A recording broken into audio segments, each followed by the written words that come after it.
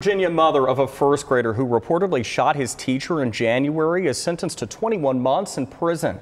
Deja Taylor pleaded guilty to using illegal drugs while having a gun and lying about her drug use when buying a gun.